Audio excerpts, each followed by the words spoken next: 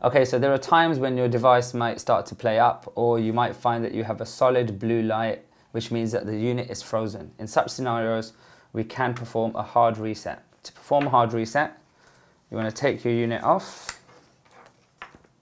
So to reset the device, starting from this corner, you want to gently pry off the lid so that it comes up, being careful not to pull the switch out at the back. There we go.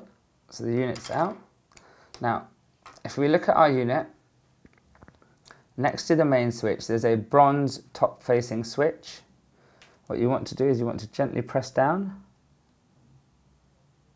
onto the reset switch, and you'll notice that the blue light comes on, and after about 5 to 10 seconds, it will start flashing. There we go. The unit has now been reset, and what you want to do is just gently take your lid, place it back on top, and done. Sometimes users struggle to get a good signal off the forehead, or you find yourself with a low signal error in MyndPlay. In such circumstances, the problem is not the connection between the headset and your computer, it's between your skin and the sensor. So to help that, give your sensor a gentle push on the forehead, making sure there's no hair between the sensor and your skin.